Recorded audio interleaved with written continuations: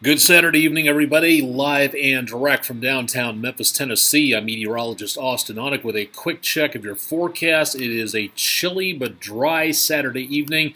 Things are decently quiet for right now, but we've got a lot of changes coming our direction in the course of the next couple of days. If you don't believe me, take a look at our 7 to 10 day forecast available at WREG.com/weather, or if you'd like a bit of light reading, watch the scrolling text down here and you'll see some big changes coming on through as we get into around Monday. Winter setting in a big way with some drops in the temperatures and the possibility of some rain changing over to some form of freezing mixture as we get into and around the area of Monday night and early Tuesday morning. Not great chances for precipitation, again, but still the possibility of some of that out across portions of the Mid-South.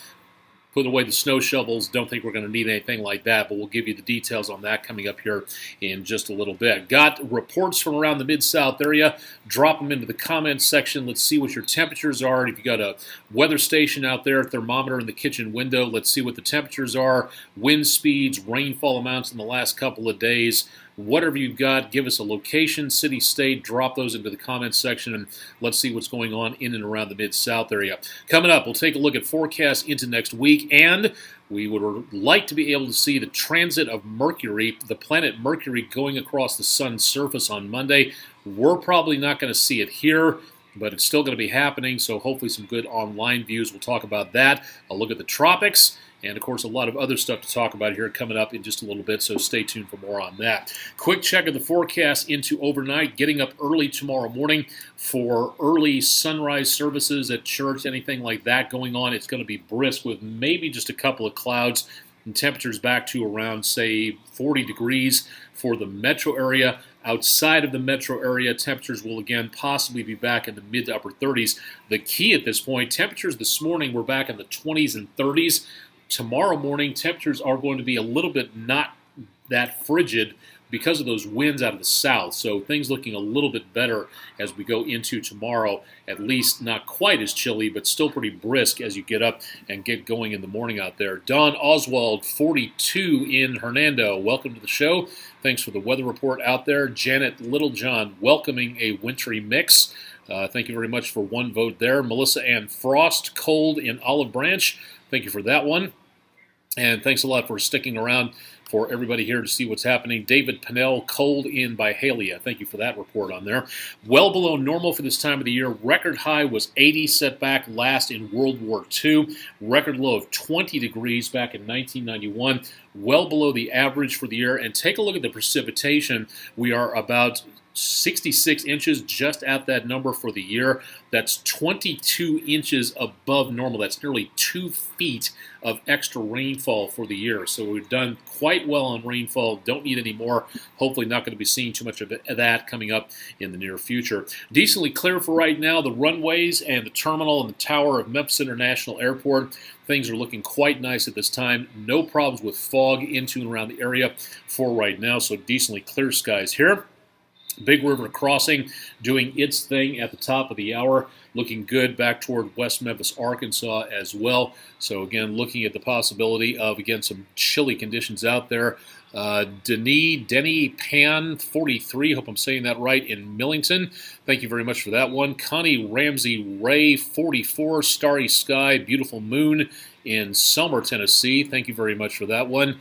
Joe Brown, I say, where's the snow? Well, Governor, it's coming, so just give it a moment. It'll be here in just a bit. So, again, thank you very much for the Cockney accent, I'm assuming. 38 degrees in Fish Lake, Indiana.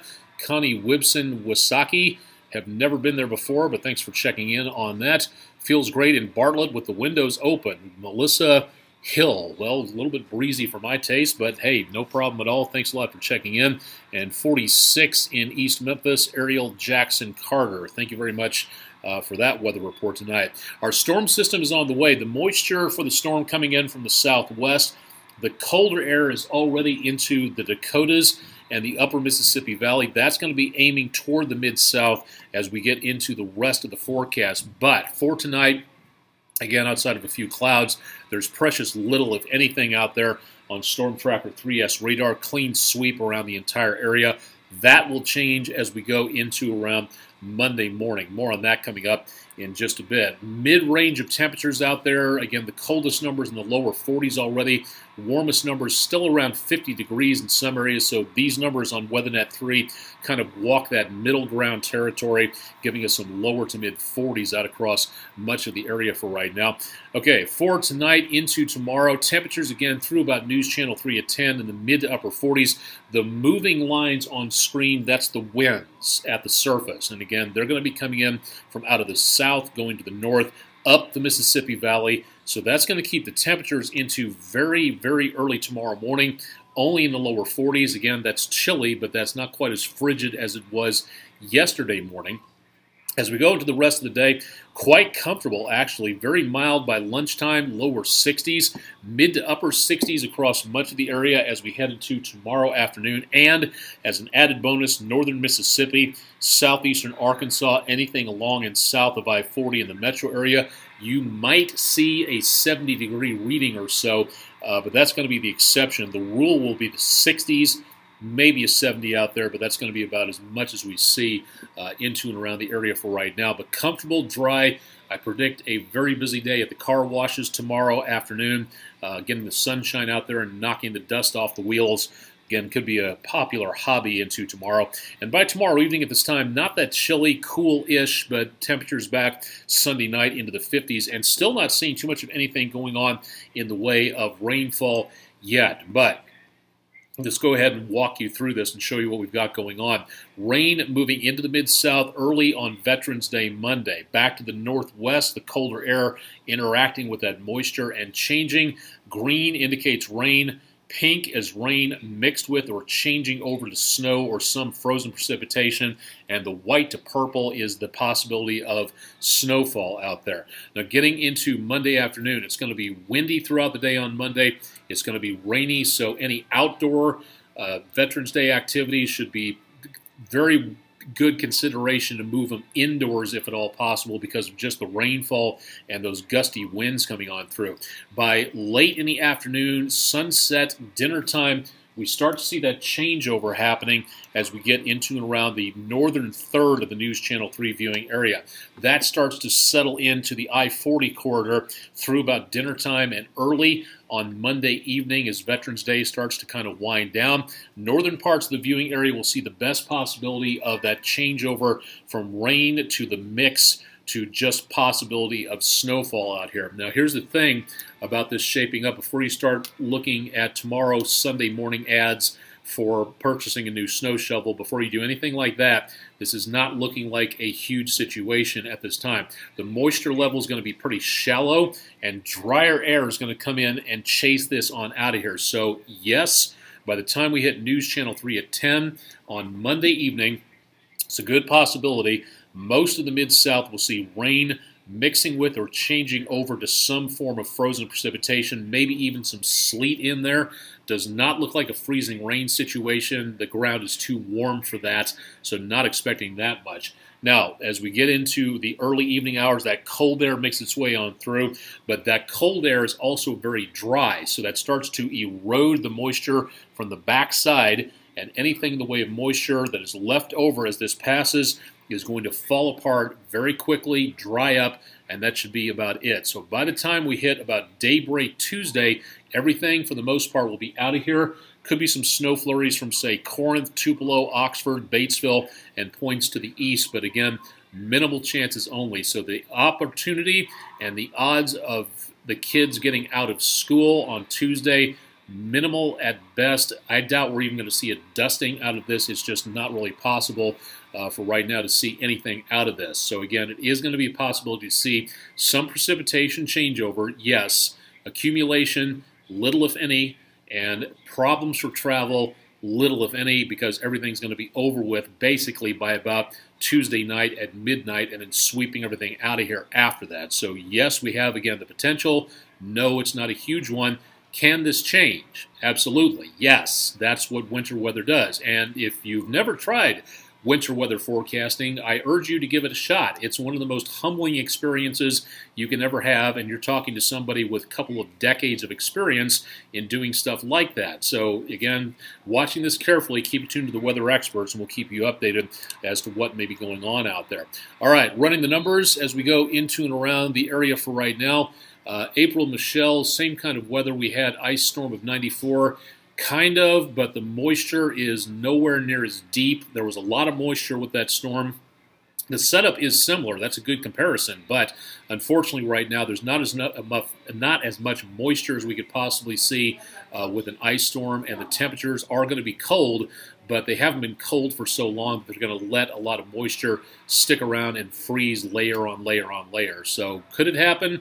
Sure, absolutely, if the conditions were right for that, but not right now. But again, good reminder about something like that going on at this point in time. Austen Henderson, you're welcome.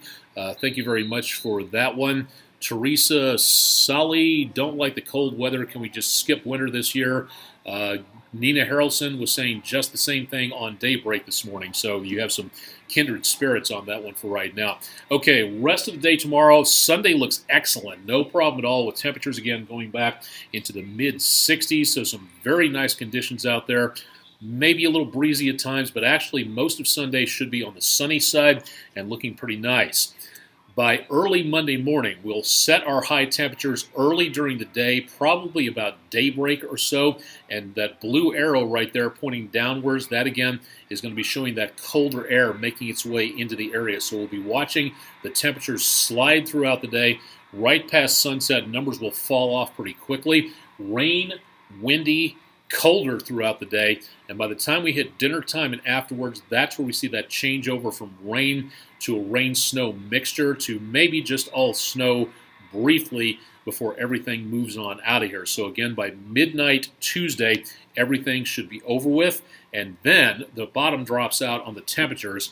By the time we get to Tuesday afternoon, we're going to be lucky across the Mid-South to see high temperatures back in the lower 30s. That's it, and that's all for temperatures. So we got some very cold numbers coming our way into and around the area for right now.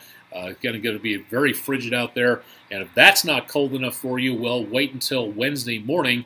Kids at the school bus stop are going to need to bundle up quite nicely because numbers will be in the teens for temperatures as the skies clear, so it's going to be quite frigid, and numbers a little bit warmer on Wednesday for midweek, but not by much, and stair-stepping upwards as we go into the course of the rest of the week. Donna Kelsey Faulkner, yes, winter forecasting, not the easiest thing, and that was part of one of my term papers at the University of Kansas, studying old, busted weather forecasts from way back in the 60s, 70s, and early 80s. It was a very eye-opening experience, and it's something that I try to put into practice during these times of the year, especially on stuff like this coming on through. Next weekend will be mild, coolishly mild. We'll be back in the mid to upper 50s. Not much of any chance of rainfall coming on through over the next few days. It looks pretty dry, and again, outside of what we're looking at for Monday, that should be it in the way of rainfall, and that sharp drop in the temperatures will take several days to recover on that. So yes, again, a good burst of winter. No, we're not looking at it sticking around for now, but again, be prepared for a very cold Tuesday and a pretty chilly rest of the week as well. This week, if you're planning out dinners like my wife and I do from time to time, considering the weather, soups and stews would probably be a good bet to warm you up out there. I'm kind of thinking about another crock pot full of chili myself, but I don't know if my wife is going to be up for another one since we made one about a week and a half ago, so we'll see how well that goes. Don't forget to download our app.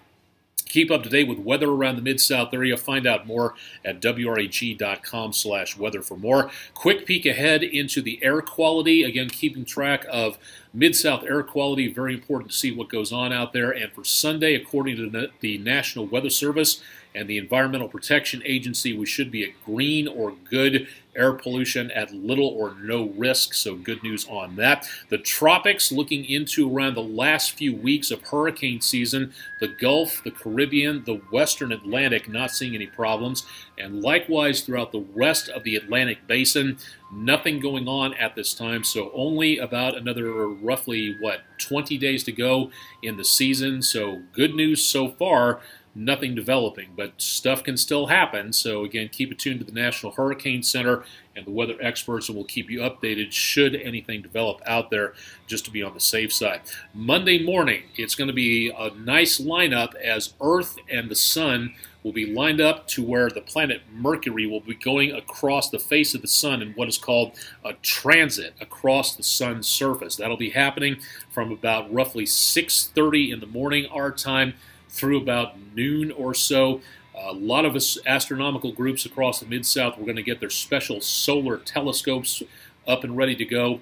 Unfortunately, right now, it's looking like, again, we're not going to be seeing a good chance of getting a view of this very cool astronomical event happening. There's going to be plenty of opportunity to see it online, no question about that, including a couple of space telescopes that will be netcasting live. But for us here in the Mid-South, it's going to start off again in the 50s. A lot of clouds, more rainfall moving in, so not the most ideal conditions to see this. So hopefully, again, we'll get a chance to see this.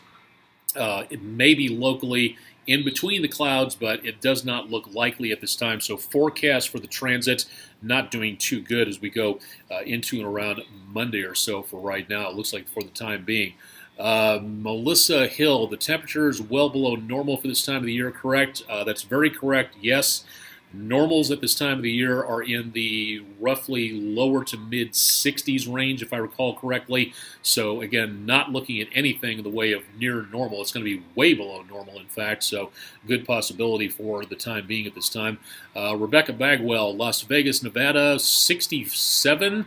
Very nice out there. I'm assuming about 2% humidity out that direction as well. Thanks for checking in from out west. Check out my social media pages, and we'll keep you updated on the transit of Venus and the updates on the forecast as well over the next couple of days. Through tomorrow morning, again, clear skies expected and brisk, but not exactly bone-shattering cold out there.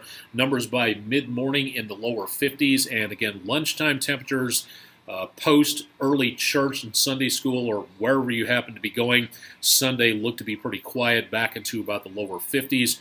Mid-morning, lunchtime temperatures in about the upper 60s or so, so a beautiful Sunday coming up. Hopefully you can get out about and take a look around to see what's going on out there. I'll have more information on the forecast coming up on News Channel 3 at 10 and, of course, on News Channel 3 Daybreak early tomorrow morning. Questions, concerns, anything you would like to see on here as part of our weather blog, let us know. Want more satellite pictures, more climate data, more viewer pictures, in which case you have to start sending in more pictures so I can show them. Anything like that, drop me a line at austen.onek at WREG.com. Would love to hear more from you to see what you think about this, and again, to keep you tuning in for more information as to what's going on. And of course, don't forget to find me on all these social media channels out there, keeping you updated throughout the weekend and into next week. Remember, again, winter weather forecasting things. Numerous things can change, so please keep it updated with the weather experts throughout the weekend and into early Monday. Todd Demers will be on with your forecast for Veterans Day. A big thank you to all the veterans out there for serving your country and wearing the uniform, and glad to have the day dedicated to you. Tomorrow we'll take a look at weather where the troops are across the world and around the area of the Mid-South as well, so stay tuned for that on Sunday night's Weather Overtime for more details there. That'll wrap it up for this edition tonight. Thanks for joining us. Again, stick around for more at WREG.com/weather, and more coming up tonight with yours truly on News Channel 3 at 10. Thanks for joining us, and stick around for more with News Channel 3 throughout the rest of the weekend.